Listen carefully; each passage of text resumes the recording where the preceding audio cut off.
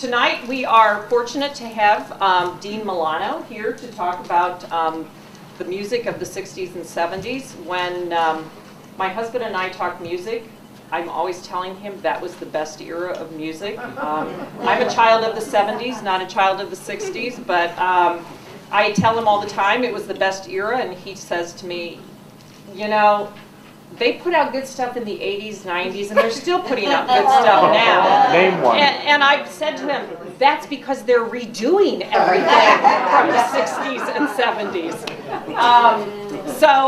Without further ado, I'd like to introduce you to Dean Milano, and we'll see what he has to say about that very thing. Thank you.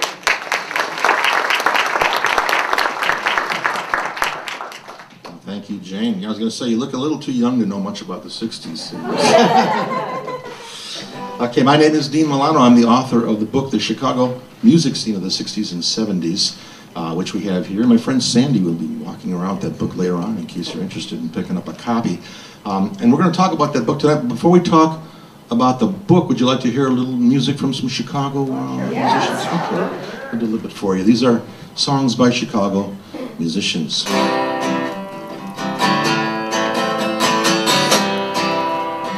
You may recognize some of them. You may not recognize all of them, though. Cupid, draw back your bow and let your arrow go straight to a lover's heart for me, nobody but me. Cupid, please hear my cry and let your arrow fly straight to a lover's heart for me. Now I don't mean to bother you, but I'm in distress. There's danger of me losing all of my happiness, for I love a girl who doesn't know I exist, and this you can fix. So Cupid, draw back your bow and let your arrow go straight to my lover's heart. Oh, me, nobody but me.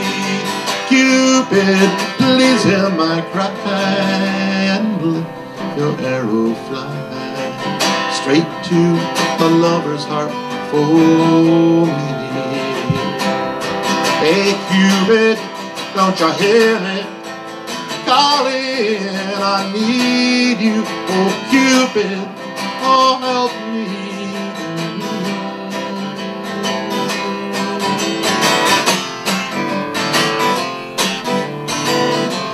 Panama City, feeling dirty and gritty. I got holes in my shoes and I can't find my way home. Next month I'm gonna head upriver. There's a gal in Missouri just makes me quiver. The riverboat captain is looking for me. It seems I wasn't too nice to little Sally. If you're looking for love, I got her out sitting in the bay. We can drift by the light of the moon if we can slip away. Hit Panama City, feeling dirty and gritty.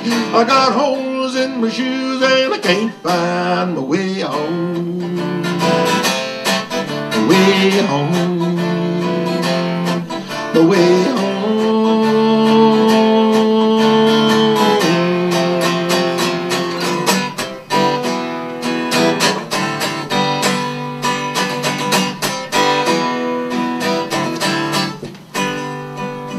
People get ready, there's a train a-coming. Don't need no baggage, you just get on board.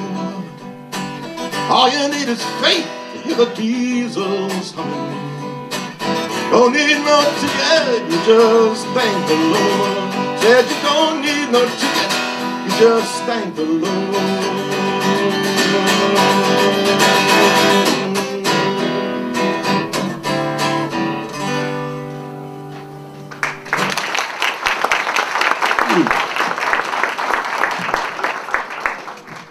All right, now you probably recognize the first and the last songs.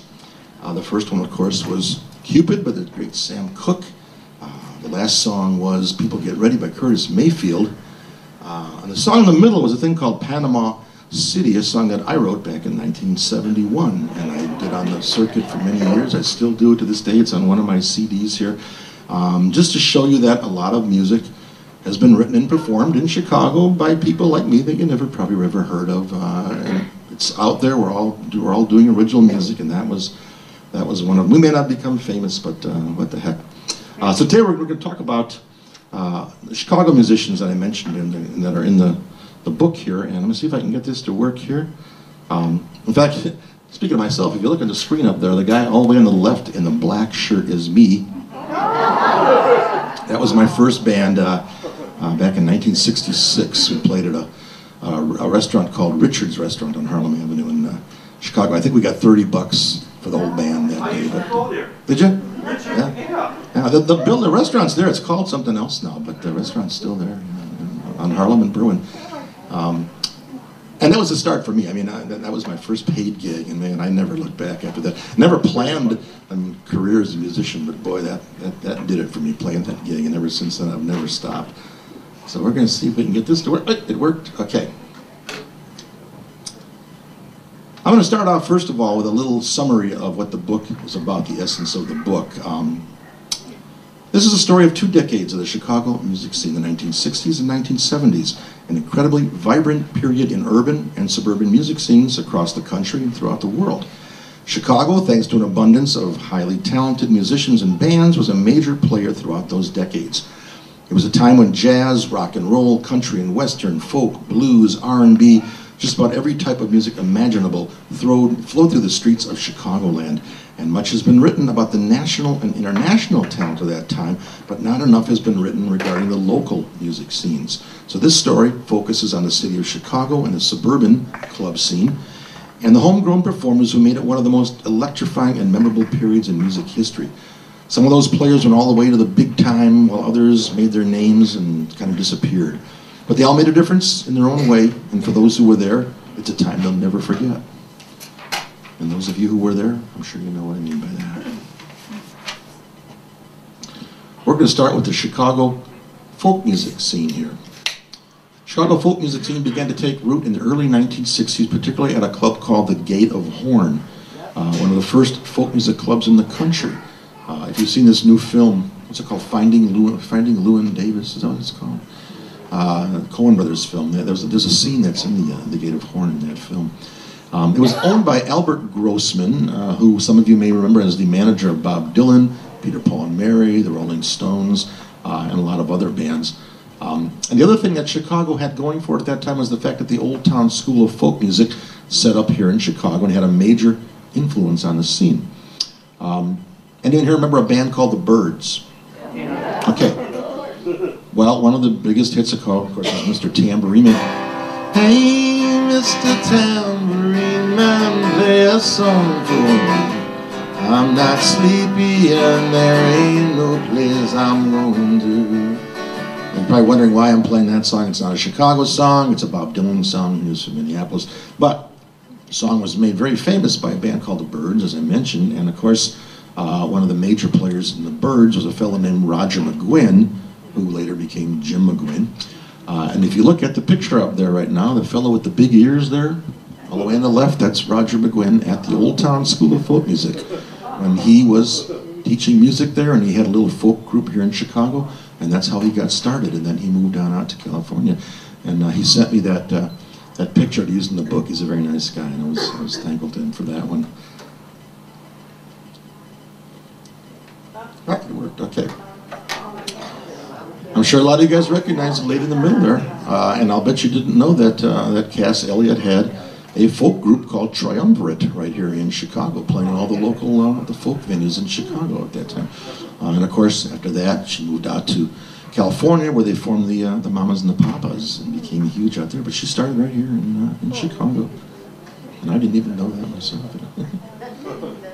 I got to check to see if it works each time. There we go. Okay. And let me know if you can't hear me. It's difficult doing this with the microphone, so if I pull away from it and you can't hear me, somebody scream and yell at me, let me know.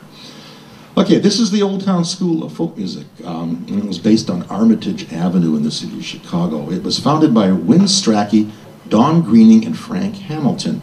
And it was known for its method of teaching, which involved large classes for folk music, folk dancing, all other subjects. See if this works here. I'll have to get that down. Here we go. Okay. This is a folk music class. This is Ray Tate. He was one of the directors of the school at one point, and he's teaching a guitar class here where they would bring everybody in all at once. They'd bring all their guitars in and they all play the same chords and bash away. And it was a kind of a new concept that they were trying out, and it worked fairly well because obviously they're still doing it to this day. Oddly enough, this seems to be a very male-dominated class here. I see one lady up on stage there, but seems to be a lot of ladies at this point. There you go. I'm sure some of you recognize these fellows. Win Strachey, the founder, and Studs Terkel. This is during an impromptu sing-along at the old Town School one night. Studs was a major supporter of the school and Chicago folk music in general through his WFMT radio show. And this is kind of one of my claims to fame here because these guys are singing on my microphone, believe it or not. My group was performing that night. Studs Terkel had a book signing for his book that had just come out called Working, and my band was performing for his book signing. That was my mic, and they walked up and sang. And that picture's been in magazines and books all over the world. And I'm like, hey, there's my microphone. The one I still use to this day. Still works. Bob Gibson and Hamilton Camp, of course, folk superstars of the 1960s. Their regular shows at the Gate of Horn were legendary. Hamilton Camp, of course, went on to TV and movies. Bob Gibson, there he is. Bob Gibson became a regular on TV shows such as Hootenanny. Some of you might remember Hootenanny. And I just found out something interesting about Hootenanny I didn't know, was that Hootenanny did not allow Pete Seeger to perform on that television show because of his communist leanings. And several performers refused to be on the show because Pete couldn't be on the show. I think Joan Baez was one of them. She would not go on Hootenanny because of that. That was kind of interesting to hear. But Bob Gibson did a lot to promote the Chicago folk music sound around the entire country, the whole world. Some of you might know some of his songs. One of my favorites was Abilene, Abilene, prettiest town I ever seen. Folks down there don't treat you mean in Abilene.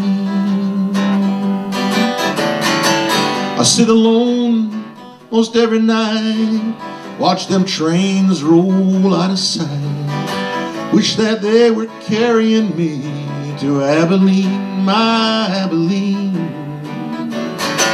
Abilene, Abilene, prettiest town I ever seen. Folks down there don't treat you mean in Abilene. That's a great old Bob Gibson song. I was lucky enough to play bass with Bob. He wandered into a club I was playing one night and asked if he could come up and play some songs, and I said, yeah, come on up. And I had my bass, and we played a bunch of tunes, and that was great. That was a lot of fun. What do we have next? Okay, the Heartland Cafe. This is a place up in Rogers Park. They've been in business since 1970, and this was a center for community activities revolving around music events back in those days.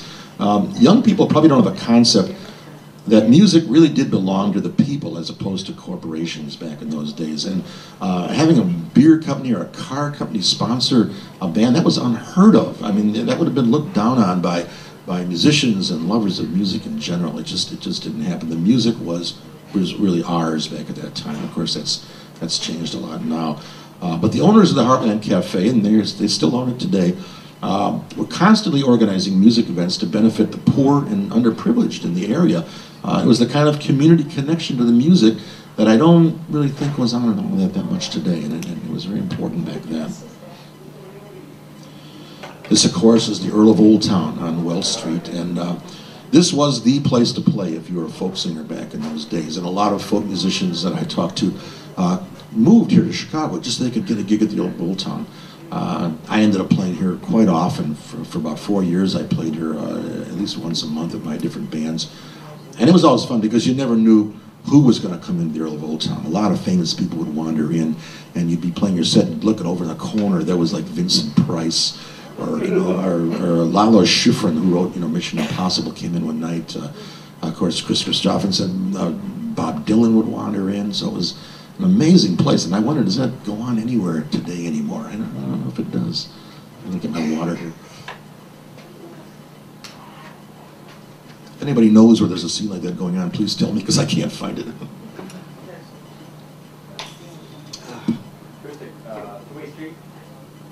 Two-Way Street, yeah, but I play Two-Way Street myself too. But what I was referring to was the fact that major name people would wander in to see who was playing it.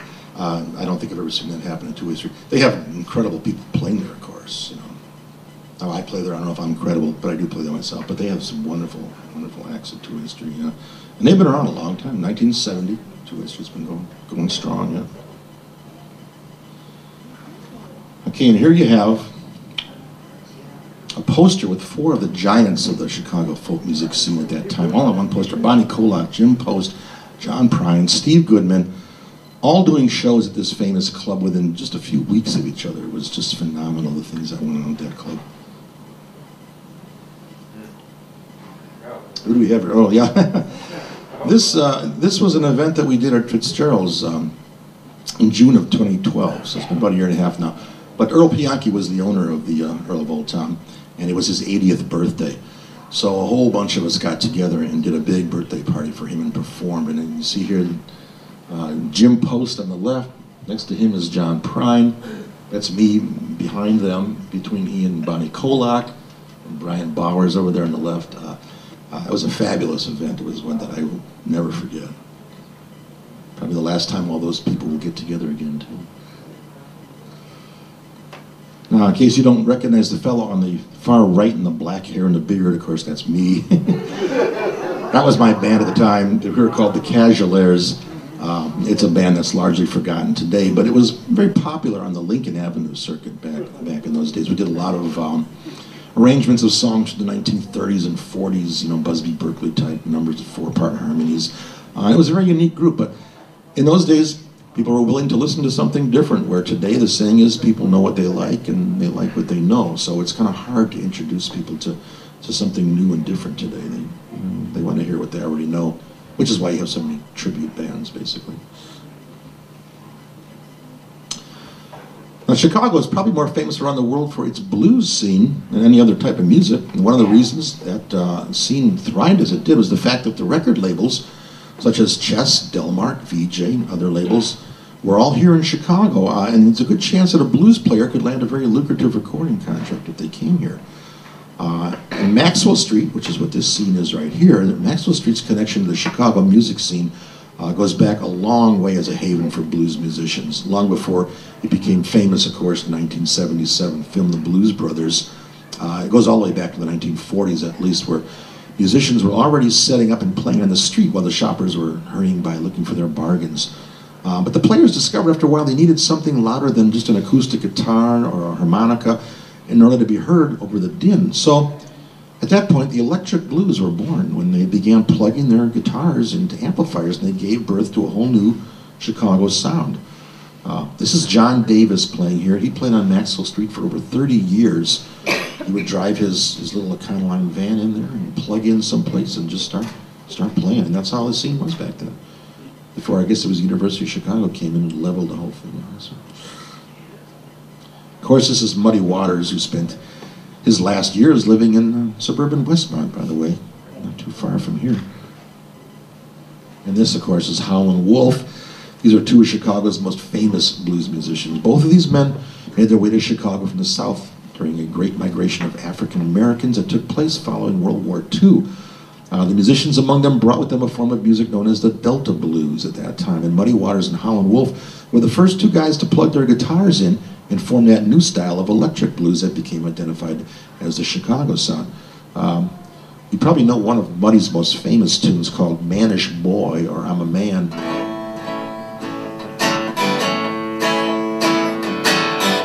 I'm a man, I was built in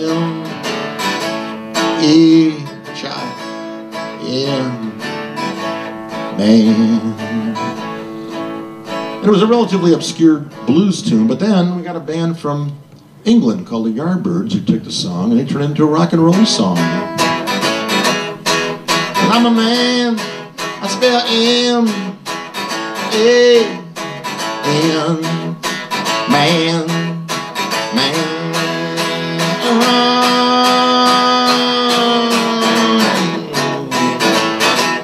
And all of a sudden, it's a rock and roll song, and it's spreading the Chicago sound out to the world now, because now the world's starting to hear what this Chicago thing is all about. And I'm sure that Muddy was thrilled by the royalties he probably got for that too. This is Willie Dixon. Willie Dixon was a blues bass player who became associated with Chess Records as a producer and a songwriter. He penned many famous songs, some of which were eventually recorded by The Doors, Eric Clapton, Led Zeppelin, among others. So you can see how far-reaching the Chicago sound is now becoming, even around the world. You may recognize titles like Hoochie Coochie Man, Spoonful, Backdoor Man, Wang Dang Doodle. He also produced a lot of songs, and I believe he produced Bring It On Home to Me by Sam Cooke, one of my favorites. If you ever change your mind about leaving me behind, oh, bring it to me. Bring your sweet loving, bring it on home to me, yeah, yeah. You know I laughed when you left, but you know I only hurt myself. Oh, bring it to me. Bring your sweet loving, bring it on home to me, yeah, yeah, yeah. Classic blues. It's, of course, the Checkerboard Lounge. It's the original Checkerboard Lounge, which was a famous South Side nightclub where many legendary blues live albums were cut back in those days. And this is also the club of the outer town